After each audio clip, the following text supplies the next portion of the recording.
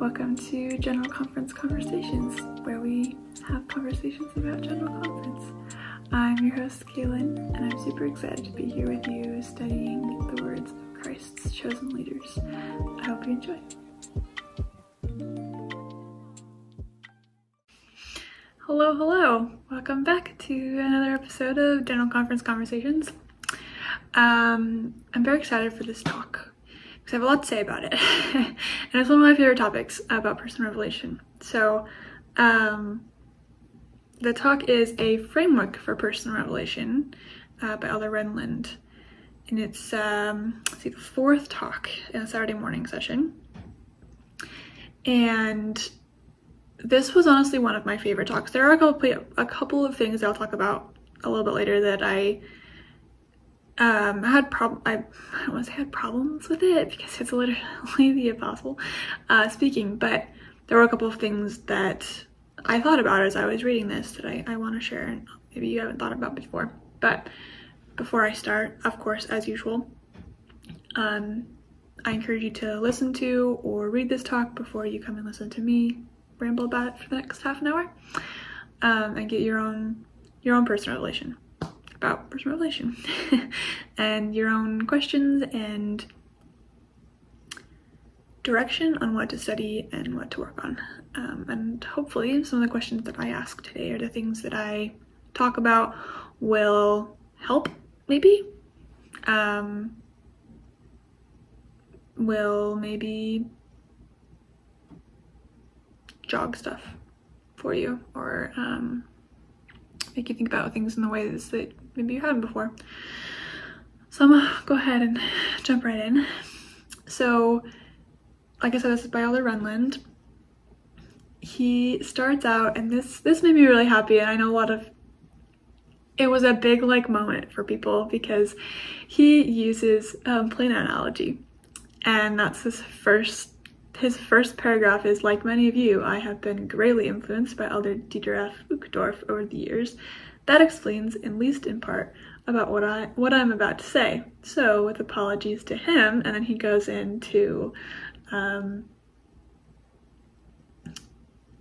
plain analogy about pilots operating within a framework, that they are brilliant and talented and, work really hard to learn to become pilots, but they have to have a framework. They have to have something that they have to use the right runways, and they have to pay attention to the air traffic controllers and the people who are waving them the right way, and they have to work within a framework. So this starts his whole thesis. He says, after baptism, we are given a majestic yet practical gift, the gift of the Holy Ghost. As we strive to stay on the covenant path, it is the Holy Ghost that will show us all things that we should do. When we are unsure or uneasy, we can ask God for help. The Savior's promise could not be clearer. Ask, and it shall be given to you. For every one that asketh receiveth. With the help of the Holy Ghost, we can transform our divine nature into our eternal destiny. So,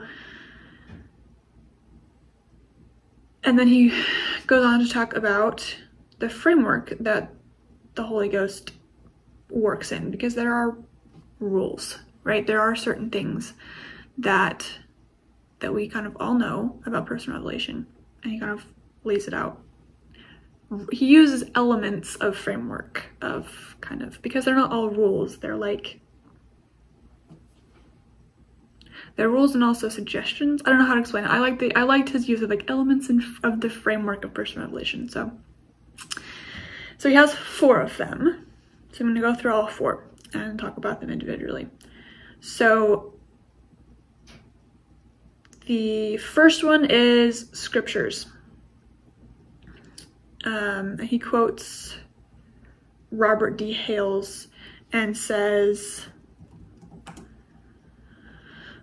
Elder Robert D. Hales said, when we want to speak to God, we pray, and when we want him to speak to us, we search the scriptures.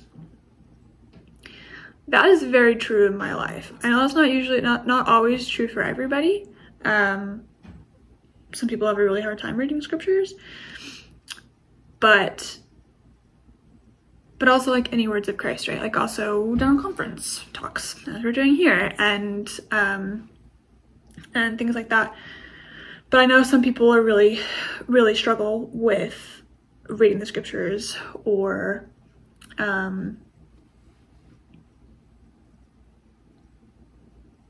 like getting personal revelation from the scriptures. It doesn't always happen for everybody, but that's definitely been a big thing for me personally. Even before I read the scriptures regularly, which I still struggle to read the scriptures regularly, but like before my mission, especially when I was in high school, I had a lot of experiences, and I know this isn't, like I said, doesn't happen for everybody. I had a couple of experiences where I would open the scriptures just randomly because I didn't know my scriptures. I would at least open them, and I would open them to a random page. And there was one experience in particular that I remember that I opened it. I was having a very bad day. It was a really rough point in my life for a lot of reasons. And I had come home and I was crying, just like sobbing in my bedroom. And I opened Doctrine and Covenants, and I still, to this day, I don't remember where I turned to. I've tried to like find it again, but I don't remember what it said. It was something reassuring. I know that. It was something like, you know, God has you in the palm of his hand. He's watching out for you. He is something, right? And I knew in that moment, I felt in that moment that God was watching over me and my family. My family's also, it was a really rough time for my whole family. And I had a couple of experiences like that where I would open to kind of a random spot and find a lot of comfort there. And then but I wasn't good at writing my scriptures. I love reading. I loved reading since I was little. My mom read to us every night when I was little, and I was a bookworm. I'm still a bookworm. I love reading. I love consuming knowledge, but scriptures just didn't do it for me. Like I could not get into reading the Book of Mormon or the Bible or the Doctrine and Covenants. So I never really got in that habit. And then I became a missionary. And I'll talk about this more in a couple of episodes, because Elder Rasband gave a talk about the Book of Mormon. And my experience with the Book of Mormon really fits in that talk better. But I learned to really love the scriptures. I learned to get lost in the scriptures, and I got lost in the scriptures for an hour every single day. And I found a lot of comfort, even if it wasn't just like there were some times where it was literally the words on the page. There was one point, I think I've told this story before because I have a limited number of stories, but there was this one point where I was on my mission. It was a very low point of my mission, and I had been emergency transferred because I had broke a mission rule, and I was with a new companion, and the next day we had a mission-wide conference. And looking back, there was probably no way that news of me being ET'd had made it all the way across the mission, but it was a very small mission, and rumors traveled quickly and news traveled fast. And so in my brain, my anxiety-riddled brain of mine, especially at the time when I was very vulnerable mentally, I thought that everybody was just gonna stare at me. I thought that everybody was gonna know and that people were gonna whisper, and I was just terrified to go to this mission because the whole mission was gonna be there. All the missionaries.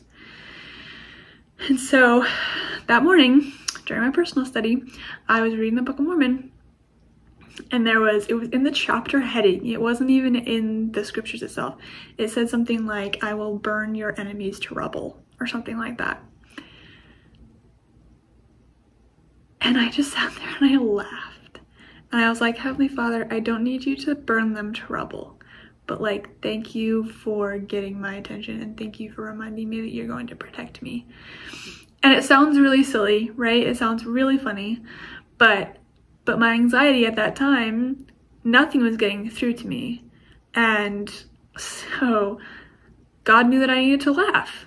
He knew I needed to laugh. He knew he needed to say something completely ridiculous and silly for me to pay attention. And I did. And I felt so much better. I was still nervous, but he did protect me. Nobody said anything to me during that conference, except for the people who already knew, people that I trusted and respected, that I, like, former companions of mine that talked to me and were like, are you okay? Like, not like, hey, what happened? I want all the gossip. So anyway, so personally for me, scripture is definitely a big deal. And of course it makes sense, right? That these are the literal words of God. And like I said, even if it's not, sometimes it is literally the words on the page for me. And sometimes I'll be reading it and I'm in the mindset. I've put myself in the mindset to listen to God. You know, I'll ask a question before I sit down and study and be like, this is what I'm really worried about today. And even if it's nothing to do on the page, like I'll be reading about war in Alma and I'll get a message of love in the back of my head of like, and I get kind of a splash of inspiration or a nudge in the right direction. But opening up that communication line between you and God is really important, and scriptures are a great way to do that. So, because Annie points out, they teach us how to receive spiritual personal revelation also. Like they literally are the word of God, but they also teach us how to. They give us examples of people who literally are writing down their personal revelation for us. The scriptures are their interactions with God. They are the ways that that have heard from the Lord. And I think it's important when we are reading the scriptures to remember that, like, oh, thus saith the Lord. And when I was little, and still sometimes, I'll be like, oh, like they're literally speaking to the Lord. I've never done that. I've never stood face to face with the Lord. And some of them definitely stood face to face with the Lord and had conversations with him. But they're also describing just their personal revelation. They are getting answers as prophets, which obviously is different than us. We're not prophets, which we'll talk about in a second. But they are describing the ways that their personal revelation came to them, basically. Which I think is really cool to see Nephi get personal revelation, have conversations with the Lord through the Holy Ghost. So that brings us to the second element, is that we receive personal revelation only within our purview and not within the prerogative of others, which is what I was talking about, right? We are not prophets. I'm not the prophet of the church. So my personal revelation is going to look very different than Alma's. My personal revelation is going to look very different than President Nelson's.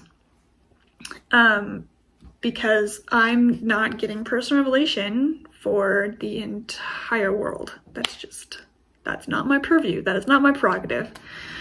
And so he uses his airplane analogy, words are hard. His airplane analogy, again, about landing on our appointed runway and like doing our appointed jobs.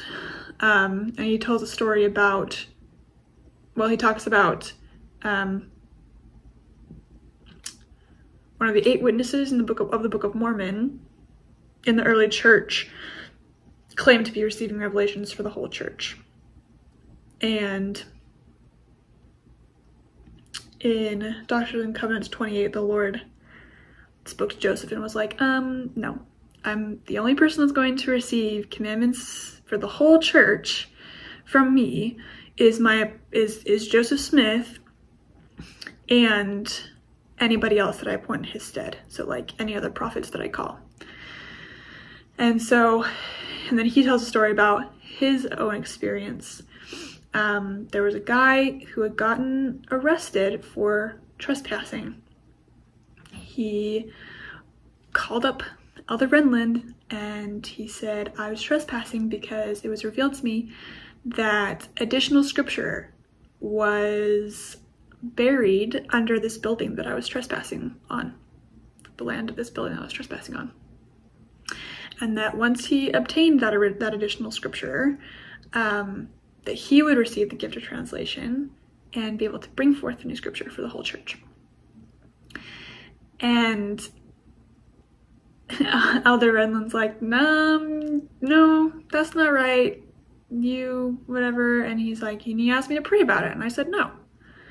Because, like, I didn't need to, because he would not be receiving revelation for the whole church. Because he's not the prophet. That's not the pattern. That's not how God deals with people on the earth. He uses the word, or the phrase, contrary to the economy of God, which I think it comes from the teachings of the Presence of the Church, Joseph Smith. But I just love that, like, one line. Like I said last time, there are lines that just stick into my brain. And that's contrary to the economy of God. God works in certain ways. So he says this: personal revelation rightly belongs to individuals. You can receive revelation, for example, about where to live, what career path to follow, or whom to marry. Church leaders may teach doctrine and share inspired counsel, but the responsibility for these decisions rests with you. That is your revelation to receive. It is your runway. So I love that. I love the reminder that obviously that is a big thing, right? If you get a prompting to be like, oh, go tell this person that they should do this with their lives. Like, you're not going to get personal revelation for somebody else in your life. You can share inspired counsel, especially if you are in a specific calling. You have the opportunity to receive counsel for what you should do to try and help those that you serve. So, like, as a primary teacher, I can receive personal revelation for how I should structure a lesson, or things that I should specifically talk about, questions I should specifically ask to help tailor it to the kids in my class. But I'm not going to get personal revelation for the girl sitting in my class to tell her what to do. That's not how it works. Same thing as, like, a parent. You can get personal revelation about how you should help how you should try to help your children, counsel and guide and things like that. But they are going to get their own personal revelation. They have their own agency. So that whole quote was just really good. And also just reminding us of the power that we have of personal revelation, that church leaders are going to teach doctrine and share inspired counsel, but the responsibility to follow that counsel and the responsibility to figure out how that counsel works within your life rests between you and the Lord. That's your runway. That's your area of expertise to have counsel with God himself. The third element's pretty straightforward, that personal relation is going to be within harmony of, like, church doctrine and commandments. Oh, I'm sorry, he doesn't say church doctrine. He says commandments of God and the covenants we have made with him. So, which makes sense, right? God's not going to go and tell you to kill somebody. And he does bring that up. He brings up Nephi. And he's like, okay, yes, there's no simple explanation for this. There's no, like, Nephi himself is not standing in front of us. God himself is not standing in front of us and telling us this is what happened that day. This is why. But he does point out, he's like, Nephi didn't come to the Lord asking if he could kill Laban. The Lord said it. And Nephi was like, no, that's against the commandments and also against my own personal moral code. And, like, I'm not going to kill somebody. And the Lord said, no, this is the reason why. And it did become a commandment of the Lord. But a broad general rule is that God's not going to, like, tell you to cheat on your husband or something like that, right? The fourth one is that we need to recognize what God has already revealed to us. while being open for further personal revelation from him. So this is the part that I had a little bit of trouble with, for me personally, and maybe in me sharing my struggles with this and things that I've thought about and prayed about and studied about, maybe it will help you. So he starts out by saying, if God has changed a question, if God has answered a question and the circumstances have not changed, why would we expect the answer to be different? And I have a hard time with this question because I have a friend who was planning on going on a mission, and they prepared and did all of their paperwork and interviews and all that stuff. The whole time they felt really good about going on a mission. And they were still like checking in, being like, hey, am I still on the right path? Is this still the right thing for me? And it got to be where it was the only thing they had left was like a medical, they had one thing to do left. And they, again, were just like checking in, being like, hey, checking in, is this still what I'm supposed to do? And God was like, actually, I think you're good. You don't need to go on a mission. Obviously, that was not my experience, and so I'm not speaking for my friend.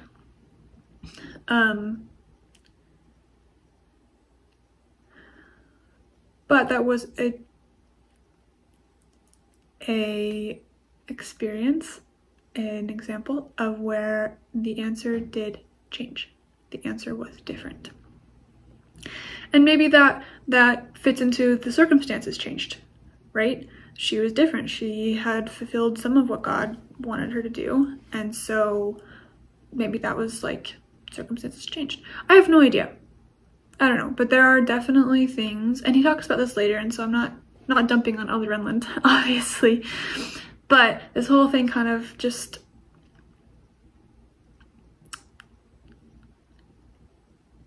made me think a lot. And this is why. So he talks about Martin Harris and Joseph Smith talking to the Lord about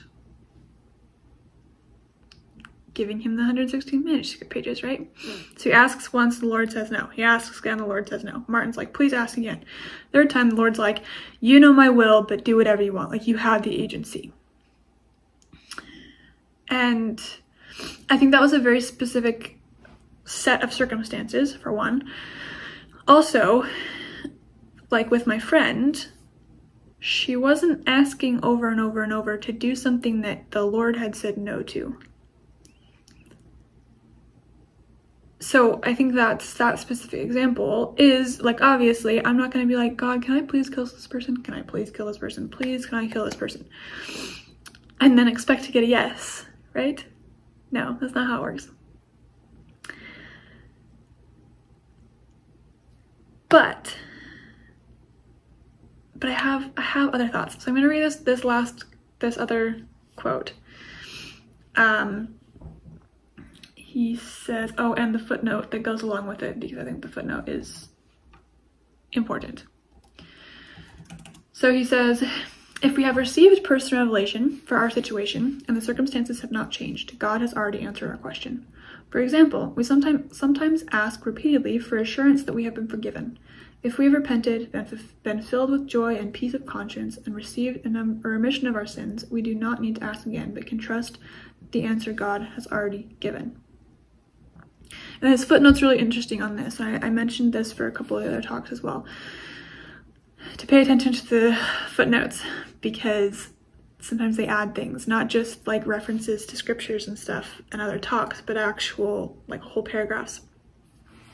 He says, see Mosiah 4:3, which is one of a thing. He says, when we continue to feel guilt and regret after sincere and intentional repentance, it is usually because of a lack of faith in Jesus Christ and in his ability to completely forgive and heal us.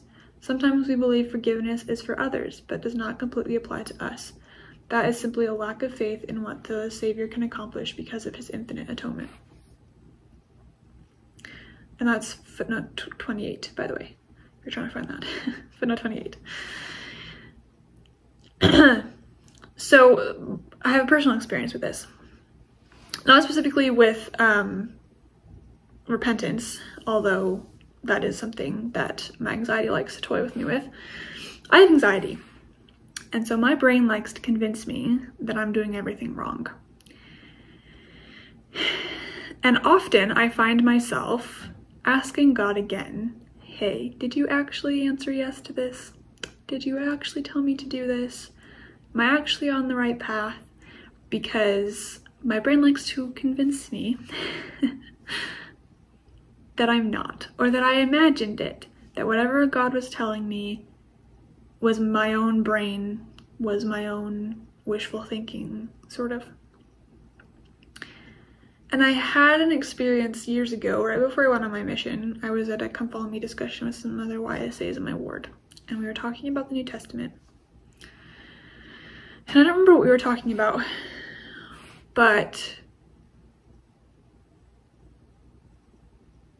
oh, I think we were talking about Mary, the mother of Jesus. And the difference between questions, because she asks a question, she's like, you know, the angel comes to her and says, hey, you're gonna bear the Son of God. He's gonna come out of your womb. And she's like, how's that gonna work? Cause I'm not married, and like I know no man, and I'm pretty sure that needs to happen first before you get pregnant. And we were comparing that with a question by somebody later on that was more of a doubting question of like, yeah, right, whatever.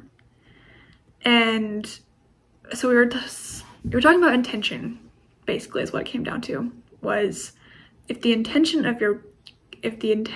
of your question is to actually, like, you are literally doubting, consciously doubting the power of God, you're doubting him, you're doubting his power, that's different than I've kind of like am wishy-washy in my brain right now and I need assurance. And I had written down, because I was taking notes, I had written down like, so am I bugging him when I ask him over and over about a revelation that I've gotten in the past? Or like, does he want me to not ask that? And I had just this overwhelming feeling of like, no, duh, he wants to hear from you. He is going to lovingly remind you every time that you ask that he is there, that he does love you, that he did tell you those things, or he didn't tell you those things, right? He's going to confirm that for you. Like, he's going to answer. You're not bugging him because you are his child, you are his daughter, and he wants to hear from you. And so I think what Elder Renlund is saying, like, there is some faith that comes to that, right? Like, when you fully repent, you have to have the trust that you have fully repented, and rely on that knowledge and that experience that you had in your repenting process. But I also think we are human, right? We're going to have doubt. We're going to have fear. We are going to doubt ourselves sometimes, and we're going to doubt that something actually happened because our memories are not permanent. And so keeping that line of communication open with God is really, really important. And he goes on to say that, and I really liked what he said later, just the next paragraph. He says, even as we trust God's prior answers, we need to be open to personal further revelation. Sorry. We need to be open to further personal revelation. Wow.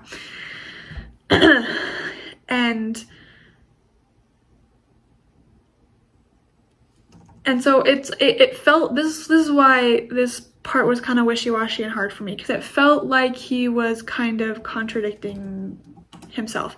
And reading through it and like thinking about it and studying about it, I get where he's coming from, right? But this is kind of what cleared it up for me. And also something I've thought about before, that we do still need to be open to further personal revelation, right? So we ask a question, we get an answer. Sometimes that's just step one. Now we need to be open to further like direction of how we should accomplish step one, or we should accomplish this goal. And I've definitely done this in my life, where I I've gotten an answer and I've gotten direction and I just go for it. And it turns out awful. And I'm like, God, you told me this is supposed to like be the thing that helps. And he's like, yeah, but you didn't listen. You didn't keep listening. There were more things. There were things that maybe you didn't think that you should have done, or you didn't think about, that I would have been like, maybe this is a thing. And I was like, oh. And sometimes he does say, just figure it out. Like, this is a good thing. Both of these are good options. I trust your agency, right? There are definitely times, like we talked about with Elder Oaks' talk, or President Oaks' talk, that we should not be guided in all things, right? Like, there are some things that we just need to take initiative. Like, we're doing good, we're gonna do good. But we also do need to, as Elder Renlund says, personal revelation is sometimes received line upon line and precept upon precept. And he says, few of life's destinations are reached via a non-stop flight. Right? Sometimes, a lot of times we have layovers and we have things that, little other goals and directions that we need to get to the final destination that he's given us. And sometimes that can be really frustrating. My husband and I have a lot of goals and plans, and a lot of things that we've gone to the Lord, and he's like, yeah, that's good. And we're like, okay, cool, how do we get there? And our life right now looks a lot different than we were expecting our life to look a year ago. Because we were expecting to be at this specific spot. And we've taken a detour. We've taken a layover. We are in a place that we didn't think we were gonna be in. But it works. We know that we're supposed to be here. So my questions for you don't have a specific quote to go with them. It's kind of this whole framework that he's been talking about. How can you use these 4 elements to seek personal revelation in your life? And how has the Spirit spoken to you in the past? And how does the Spirit speak to you now? I think that's really important to know. It was a big topic on my mission. It's been a big topic from President Nelson for the last 5 years. His whole Hear Him initiative, right? Hearing from apostles and organization leaders on social media. This is how I hear him. This is how the Lord speaks to me. Is really important because, like I said at the beginning, not everybody gets personal revelation only through scripture. Some people get it through music, through books, through other people. I get it a lot of times through writing. I get it with an actual voice in my head, which doesn't happen very often, but sometimes it does, and it's really cool. And sometimes I get it as I'm giving service to other people, or as I'm comforting somebody else, and I'm like, oh, that wasn't me, that was the Spirit, and I needed that too. And so I think it's really, really important to know and to figure out and pay attention to how the Lord speaks to you. It's not always a warm, fuzzy feeling in your heart. Sometimes it is, but sometimes it's going to come through something that you weren't expecting. And that's the other thing. It might change. As I've learned and grown, my personal revelation has changed. Has shifted to new things because I'm learning new things. I've been learning the piano, and so I have gotten into the habit of sitting down at the piano when I'm really stressed, and it helps me to emotionally release, and then I am able to like get comfort from the Lord. And a lot of times I end up playing church music, and so that helps as well. And so, but that wasn't something that I didn't get personal revelation through playing the piano 12 years ago when I was actually taking piano lessons as, you know, a 7-year-old. That wasn't 10 years ago. That was like 15 years ago. Wow. 18 years ago. Anyway, I can't do math. But I think it's also important to see how you have throughout your life. Maybe it's not really that you get personal revelation that way anymore, or you still do, and there are new ways that the Lord speaks to you. But to pay attention to all that and to notice the patterns and see that in your life.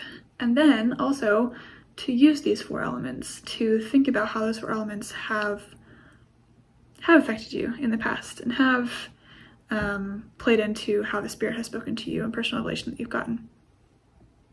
And then to use them going forward. I think that's super important. So those are my 2 questions for you. If you're looking for further reading or to further study, oh, I don't have anything written down. That's awkward. That's really awkward. That first quote that I read you is 3 paragraphs in, and there are a bunch of footnotes. It's footnotes 2 through 7. I swear I wrote down actual further reading. See if I can find it. But I will say footnotes 2 through 7 because that's a lot of footnotes in one paragraph. He quotes a lot of scriptures, obviously. Most of them are scriptures. But it's all about the Holy Ghost and the gift of the Holy Ghost. So if that's something that you would want to further study, there's a lot of good starting points in there. I swear I really had more, so let me see if I can find them. Probably wrote them down somewhere else.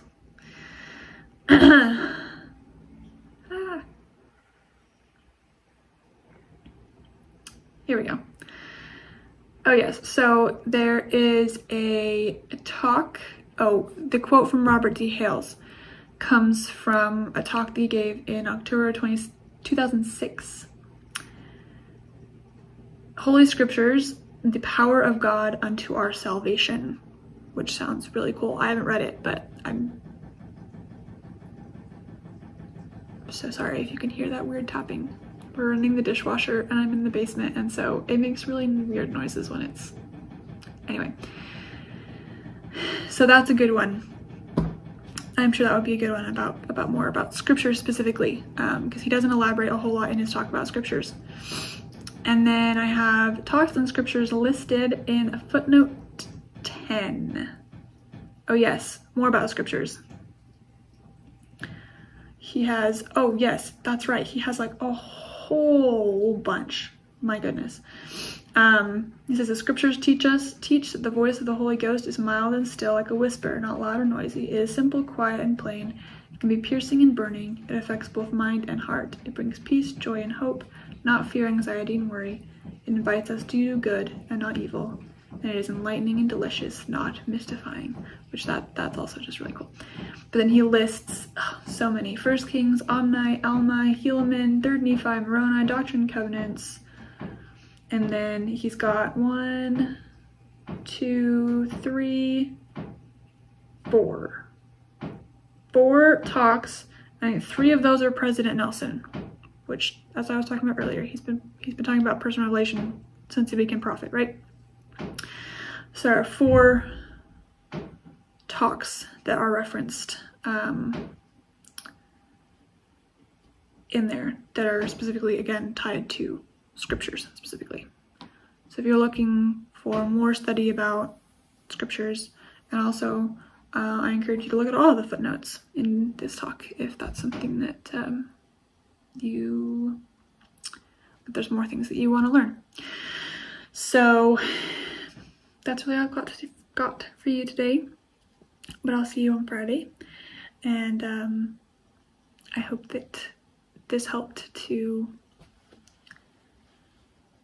help you think a little bit about your own personal revelation and all of that jazz. So thank you so much for listening to and or watching this episode of General Conference Conversations.